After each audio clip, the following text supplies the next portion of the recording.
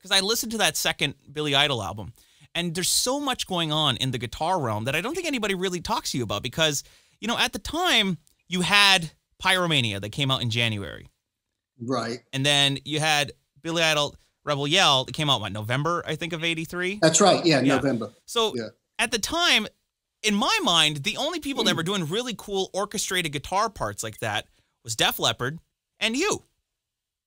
Yeah, I mean, this was, you know, we started recording that record in late '83, and you know, keyboards were all the rage. It was new wave and all this kind of stuff, and I was not going to let keyboards on the record, so I had to be inventive with my guitar stuff. And I made a deal with our producer Keith Forsey. I said, let me try and do on the guitar what we would imagine a keyboard doing, and if it sucks, you know, no harm done. Then you bring in the keyboards. Just wipe the tape and we'll do it again. Yeah, and unfortunately, it gave the record a kind of a unique edge because a lot of the guitar stuff was, you know, more than just a heavy rock thing or whatever. And, you know, it was really the sum of the parts. Billy, obviously coming from the punk rock thing in London, started at the same time as the Sex Pistols with Generation X. Yeah. Our producer Keith had worked with Giorgio Moroder and did those Donna Summers records. So he's like a dance disco guy. So you got influences from all over the place. Exactly. And we all brought our specialties, I think. And, you know, not only did I have the folk thing, but I was learning electric guitar at the height of the English rock guitar guys like Brian May, and, you know, Zeppelin was going, and The Who, and all this stuff. So I had all this kind of, you know, it was a great time to pick up the guitar. Yeah, I mean, especially, you know, so you grew up listening to those kind of bands, like you grew up listening to Zeppelin and the Queen. So those were your influences. Right. Anything out of England. There was a WNEW in New York had a show every Friday called Things from England. And it's funny, it had such an impact on me because I'd listen. It was a 2-hour show. I'd listen and then go to the department store and buy these English imports. And I've recently heard Paul Stanley talk about exactly that. He was listening to that same show and getting all the English imports and stuff. So it's really influential on us New York kids at that time. Was the Raspberries an English band? Or were they American? American. Yeah, they were American. But so inspired by UK. You know, a lot of Beatles and, you know, kind of Zombies and all that kind of stuff. Yeah. I want to talking about your guitar work on those albums. You know, you were one of the first to kind of have a really, really processed guitar sound. I mean, it was, you know, Rebel Yell was done in Electric Lady Hendrix studio. Yeah. And back then, you know, this was the days of big budget albums. So we had Lockout. So I was so inspired, man. I mean, you know, I grew up in New York, and as a kid, I used to go to the movie theater next to Electric Lady, you know, to see Kids Are All Right or a rock film or whatever. They had the all-night rock.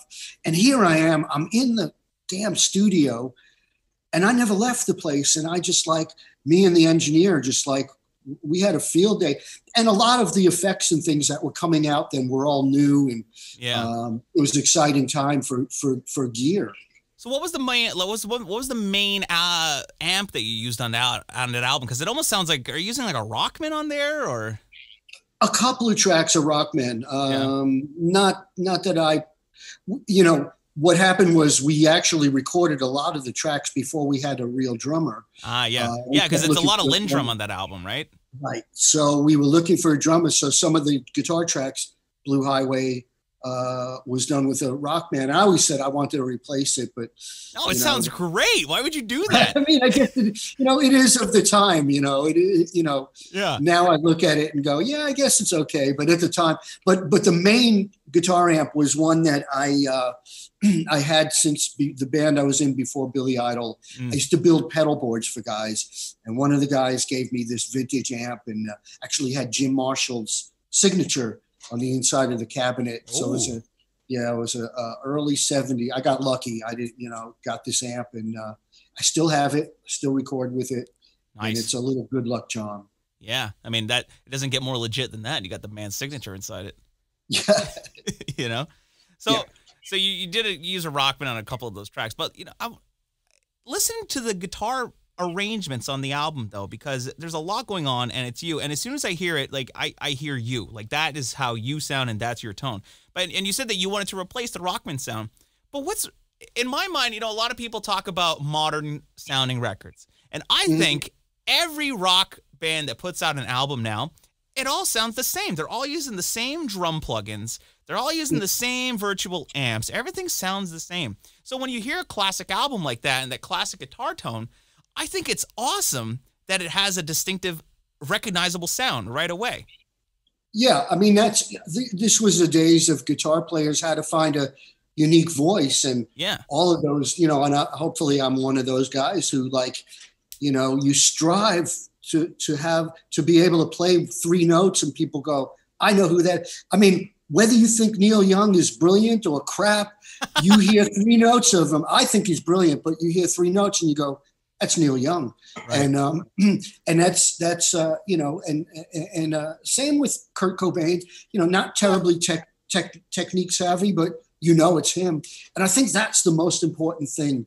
It goes for singers as well. Sometimes, singer may not have the greatest range or greatest pitch, but I mean, Dylan is the perfect example, or Hendrix. They're not trained singers, but it's them, and it's the emotion behind it. It was, making records at that point. It was, I think maybe because I was in New York, I was away from the kind of LA, I loved Van Halen. I was aware of Eddie and all that stuff, but I was away from all the other guys who kind of were in the wake of, everybody wanted to sound like Van Halen, right? If they were from LA or what. But in New York, it wasn't as big a thing, and we still had the kind of street.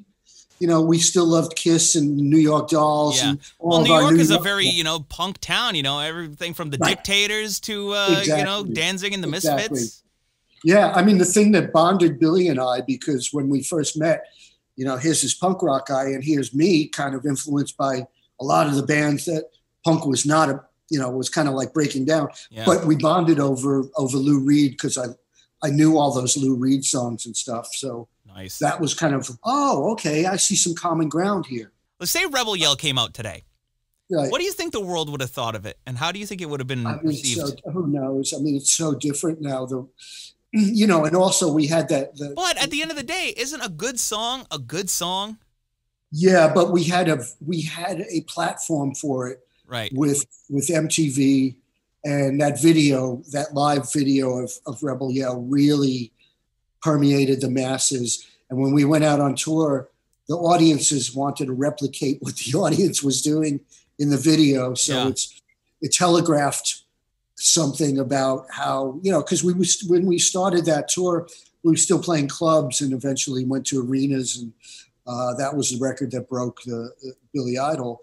But those videos were really in everybody's home. Yeah, in everybody's house. Yeah, and I mean, at the end of the day, I guess MTV and radio is really the platform for you to become famous. But I'm proud to say, even if I'm driving and I hear Rebel Yell come on, it still sounds good. I personally don't think it sounds dated at all. I mean, you mentioned that the guitar tone might be a little dated in a sense, but, I was listening to our local rock station, and they were playing a new song from this new band, but then they played another one from a new band, and then another one from a new band.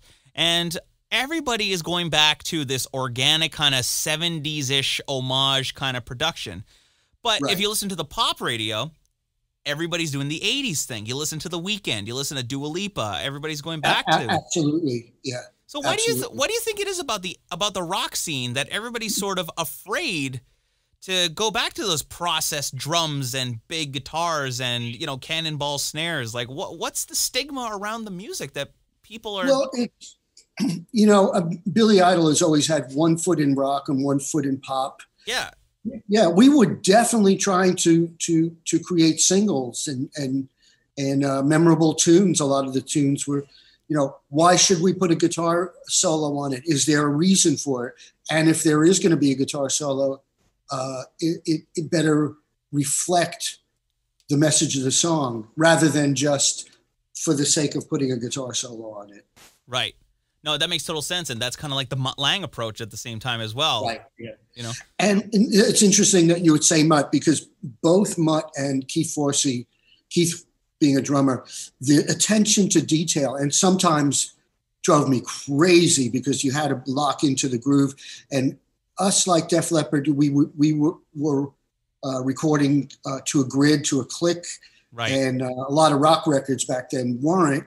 No. So we were able to do edits and extended dance remixes like Def Leppard did, whereas a lot of the rock bands from there, they didn't think about any of that sort of stuff. Not at all. And I mentioned that because, you know, you listen to Rebel Yell and then you listen to Pyromania, and it's kind of got the same kind of, you know, production aspect to it as at the same time. Yeah, the attention to detail and groove. It's got so much groove.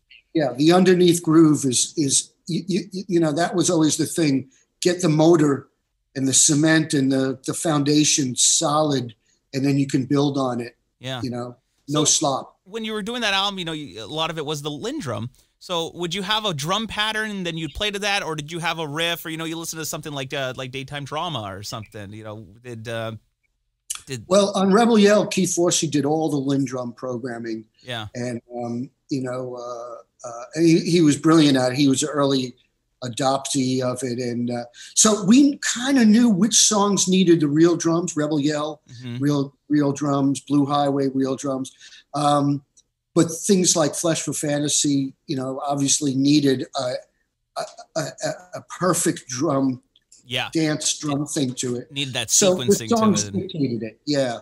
No, that makes total sense. I like it. You know, I like stuff like that.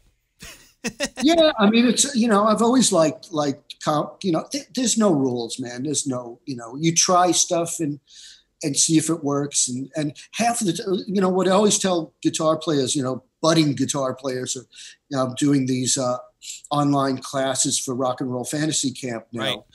And I tell people, it's not really what you know, it's the mistakes that you make so that you don't do that again. No, totally. That's how you get knowledge. You have to screw up to know what to do. And we screwed up a lot, man.